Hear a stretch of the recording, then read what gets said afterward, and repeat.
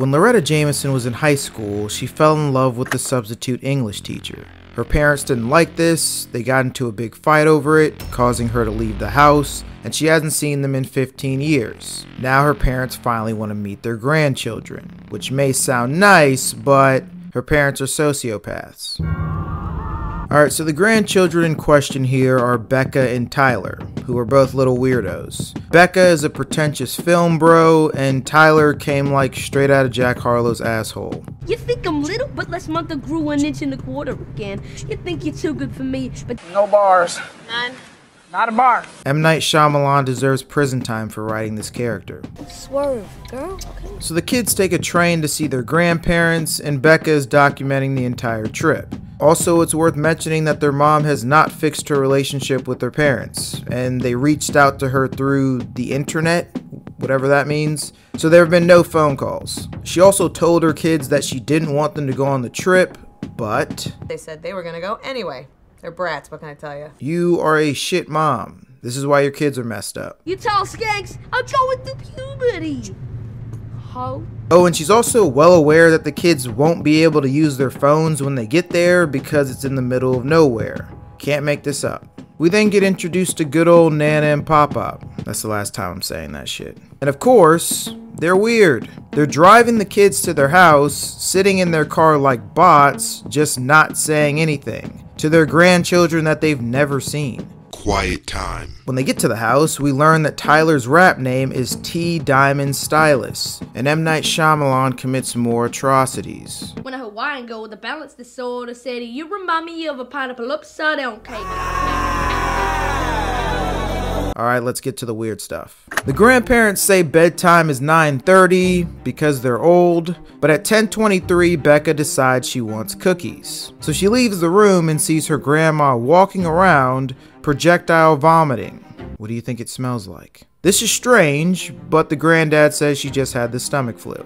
We move on. The next day, the kids decide to play hide and seek under the house because that's what their mom used to do. You better hide, my ethnically confused friend. What? Then while Becca is hiding, the grandma just charges at her on all fours like a hungry little beast.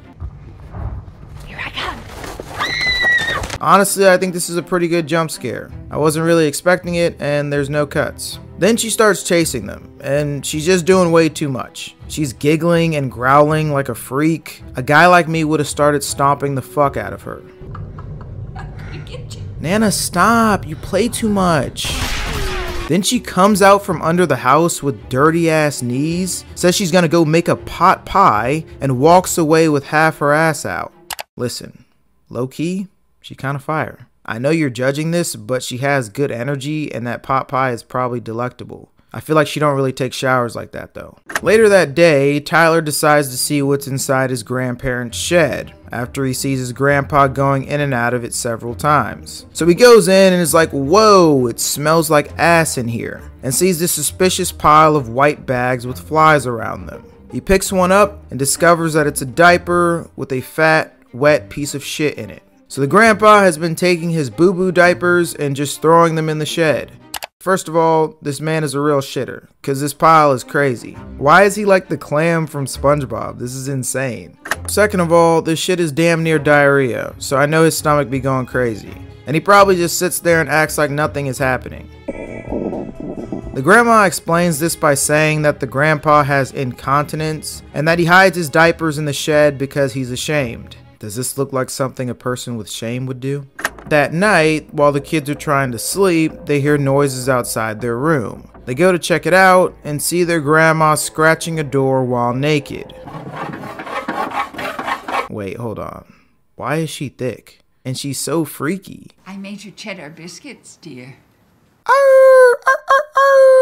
I really like it. Next, the grandma tells Becca that she accidentally messed up her laptop camera by getting biscuit batter on it. Not the whole laptop, specifically the camera, which was of course on purpose. I'm not really sure why you wouldn't just break the laptop at that point, like they can still Skype their mom. Anyways, the kids think this is weird, but they brush it off and the visit continues. Becca is washing dishes with her grandma when she asks her to do this. Would you mind getting inside the oven to clean it? And she proceeds to make Becca fully get inside the oven. I don't really know what to say to this. Like, at least close the door and act like you're gonna turn it on. Like, what kind of bit is this? Later that night, the kids hear weird noises outside of their room again, but unfortunately this time Grandma is just frolicking around the house. She moves so elegantly. I just want to run around the house and play tag with her. Be a little rascal. Then the grandparents' behavior gets increasingly more deranged. Grandma is just sitting in a rocking chair, laughing aggressively. I have the deep, darkies. Nana! Oh, hush up, Grandma. Grandpa is sucking off a shotgun. There's weirdness all around. So Tyler and Becca have seen enough at this point and decide to set their camera out in the living room to catch their grandma's antics during the night in 4K. And yeah, she's a real geeker. Her code literally starts glitching. But it only takes her like 30 seconds to find the camera, so clearly they did a terrible job of hiding it. She takes the camera, grabs a knife, and tries to go off the kids, but they were smart enough to lock the door. So I guess she just gives up and goes back to sleep. And for some reason she puts the camera back where it was. She's not good at being a psychopath. Also, the grandpa explains her weird behavior at night as sundowning, and I mean sure, but she's also just crazy. After seeing the footage of Grandma tweaking, the kids Skype their mom and say they need to leave. And when they put the camera on their grandparents who are outside, their mom says, "Those aren't your grandparents." This could have all been avoided if she would have just set aside her differences with her parents for a single week. Like, just go with the kids, or maybe at least show them what their grandparents look like before they go. Also, in case you were wondering, this twist gets hinted at throughout the movie as we see different people trying to check in on the real grandparents because they hadn't seen them lately. I think this is one of M. Night Shyamalan's more earned twists because there's a natural build up to it and it actually elevates the plot. We continue. The mom tries to call the cops, but they don't answer, so she decides to drive there and keep calling them on the way. And as we know, the kids can't call the cops because they have no service, which their mom knew would be the case. And now they just gotta survive. Grandma does her little silly oven joke again. This'll just take a second. The kids try to leave and see a person hanging from a tree. This is one of the people who tried to visit the real grandparents. And they play Yahtzee.